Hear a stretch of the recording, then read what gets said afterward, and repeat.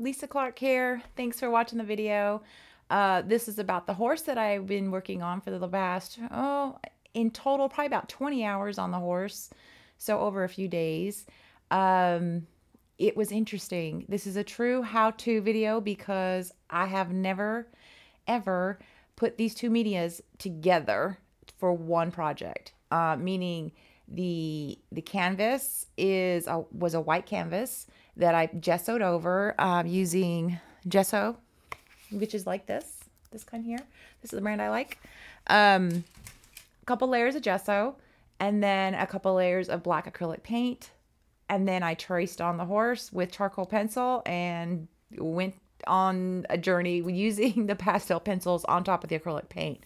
It turned out pretty good. I'm really happy with how it turned out. One thing I would do different, and I probably will work with another black canvas like that, is use like a fine-tooth sandpaper and sand it down after you get done with the acrylic paint part, the black acrylic paint. This will help get rid of little brush strokes, little imperfections on the canvas.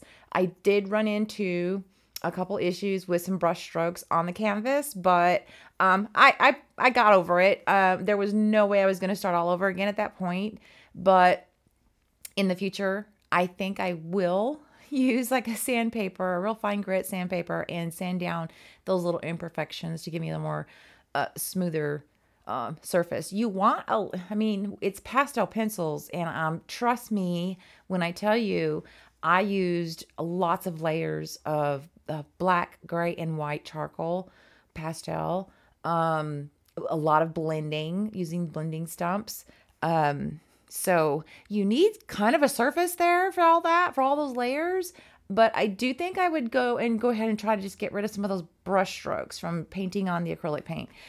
Or maybe I'll do a black pour over the canvas. That's an idea. And just avoid all the brush strokes altogether. We'll see.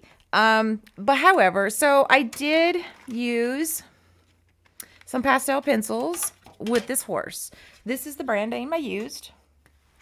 And these are the pencils here that I used.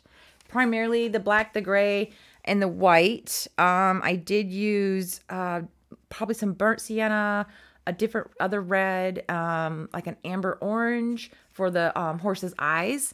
But you'll see that in the video. And if you scoot on over to YouTube, under the video, there's a description with every single piece of material I used to create this horse portrait. Very pleased with how he turned out. I will definitely use these two mixed medias together again. I think they're fun. They're a little challenging, but I like that. It's a good fun. So yeah, that's pretty much it. Again, I get the question, what fixative to use when you're using soft pastels. I do use Spectrafix fixative. I'm not sponsored by them at all, but I like them. I will continue using them. However, I don't use the fixative in their bottle. I will go buy a fine mist water bottle like this and just mark it so you know what's in there. This reduces the droplets that you could get if you used it straight out of this bottle. So this gives you like a fine mist. Yes, you can still get some droplets out of here, but it's less likely to happen. So I do use those for when I'm stopping for the session, for that session of the pastels. When I'm done for the day or I'm gonna walk away for a few hours, I'll do a light mist to that, and that just kind of helps seal and place the pastels, because they are pastels. They're very powdery. They will move around. If they get bumped, if the fan goes, whatever. You want to put that fixative on there. Also, sharpeners, pencil sharpeners. People ask me that all the time. I just use a real basic one for my soft pastels, just like this. You get these on Amazon. They're very basic. It's a metal pencil sharpener. They're very kind to your soft pastel pencils. Faber-Castell also has one out.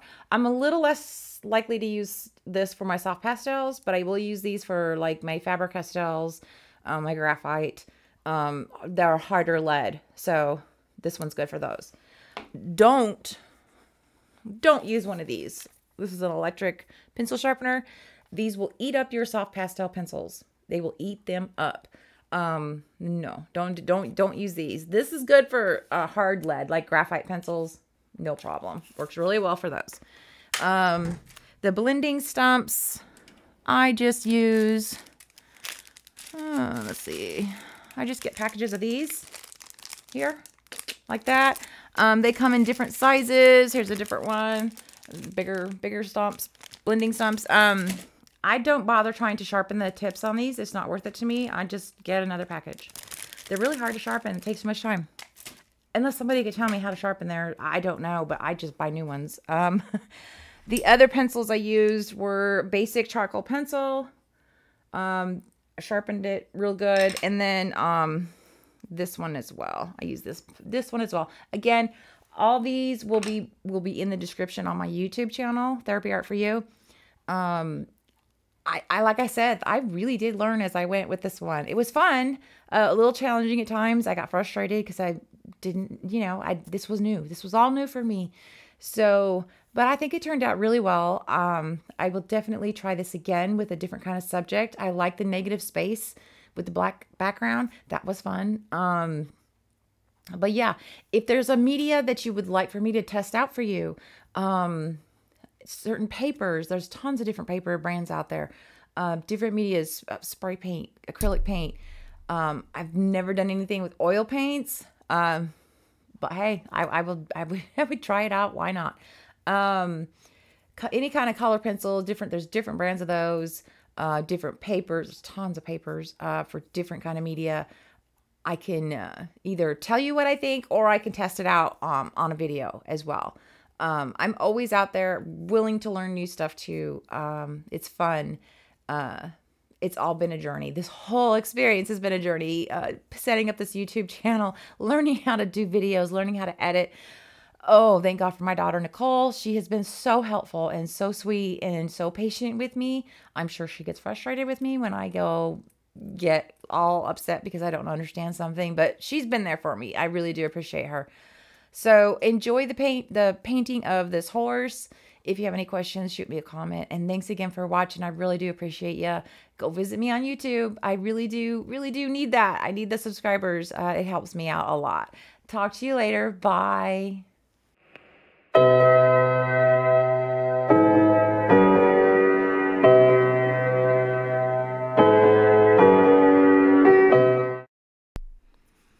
Okay, so this is video number 1 of the horse series, where I have been using pastels and charcoal pencils on an acrylic surface.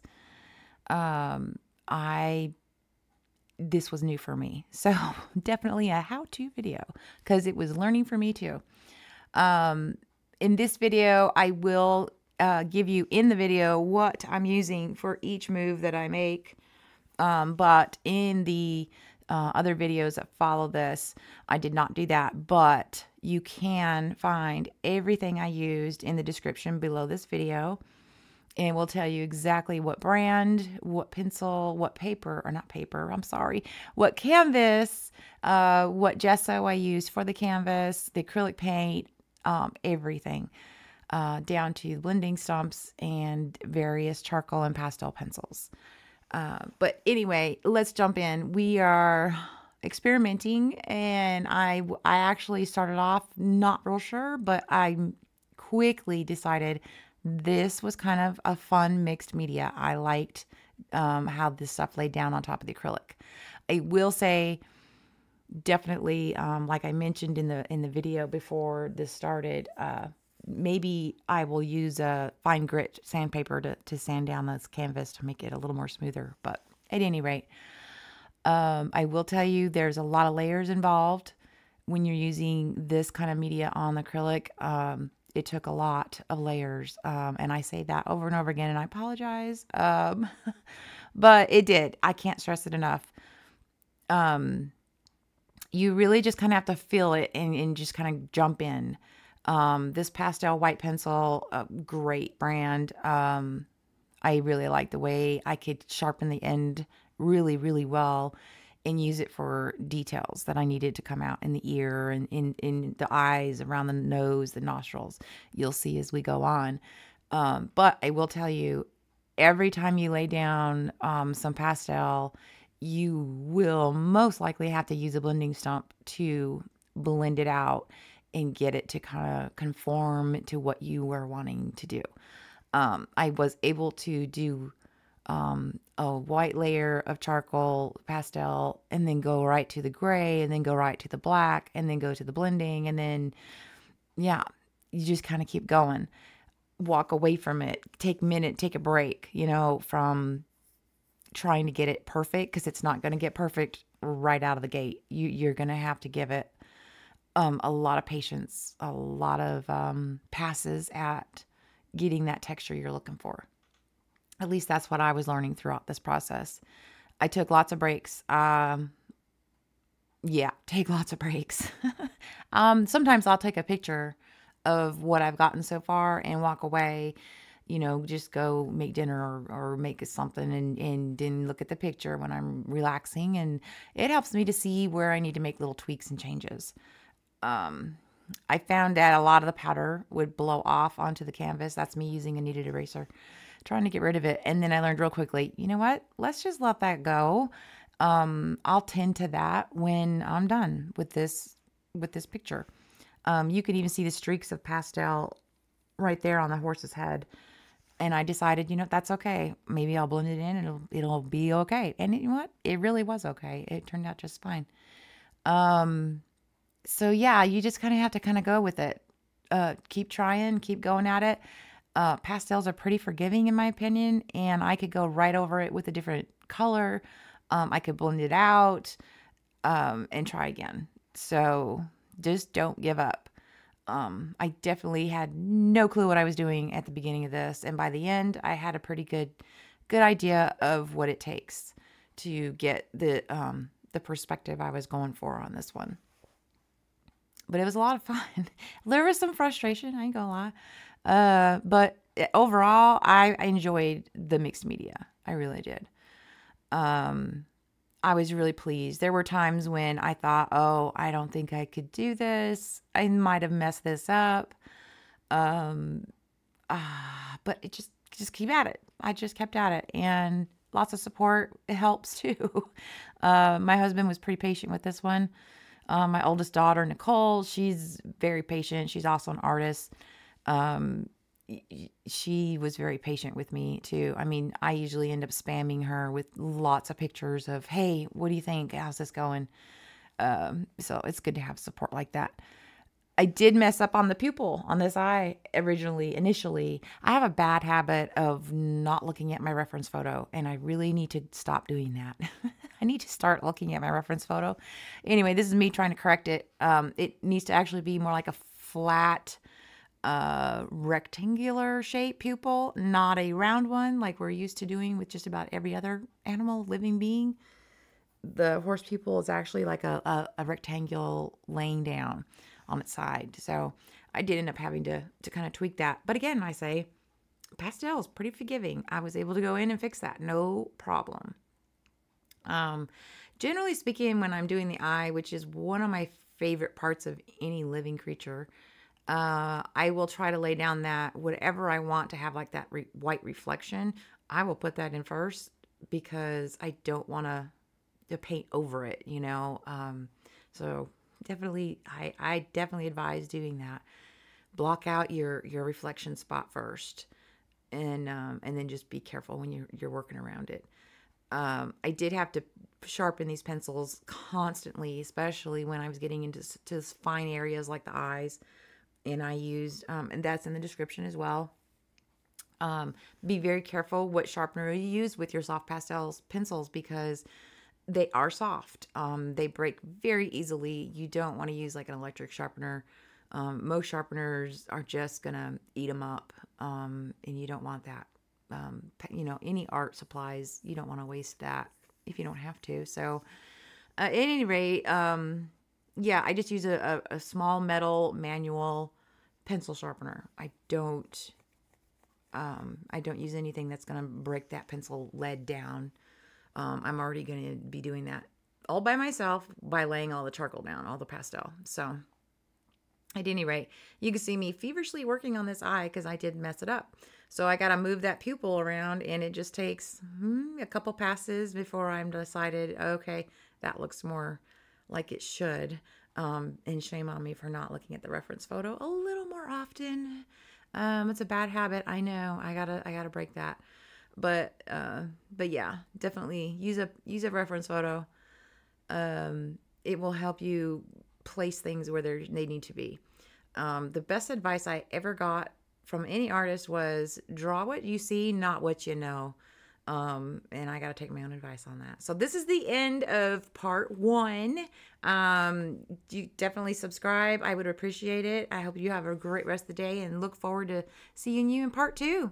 Thanks. Bye.